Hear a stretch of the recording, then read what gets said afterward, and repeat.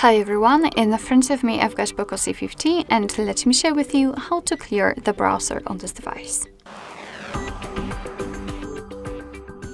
So first of all we have to open the browser, and in my case it will be Google Chrome, but no worries, the operation which I will show you today looks kind of the same in other popular browsers.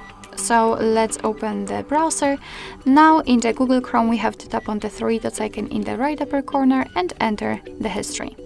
And as you can see right here, we've got the list of previously visited websites. So if you want to, you can remove them manually one by one just by tapping on this X button right next to it. But if in your case this list is so wide and you'd like to remove more advanced items, then I highly recommend to simply tap on Clear Browsing Data. And here we've got some basic and advanced options. So in basics we've got browsing history, cookies and site data, and cache images and files. And in advanced we've got also saved passwords, autofill from data, and site settings. As you can see, I've marked them, which simply means that I want to remove them. I will remove everything from this list.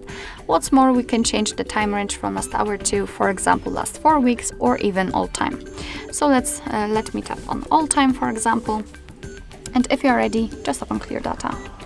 And as you can see, the history is empty, which simply means that we just successfully removed actually everything. So starting from the visited websites and ending on saved passwords.